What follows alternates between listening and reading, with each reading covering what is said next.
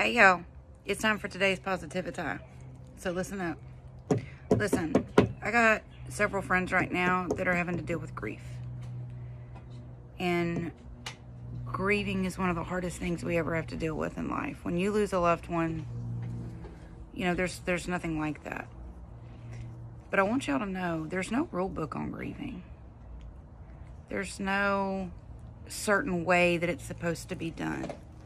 Everybody grieves differently. Everybody grieves in their own way, and everybody grieves in their own time.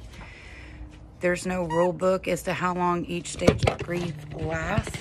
Nothing like that. So long as what you're doing isn't harmful to yourself or others, it's okay to grieve the way you're grieving.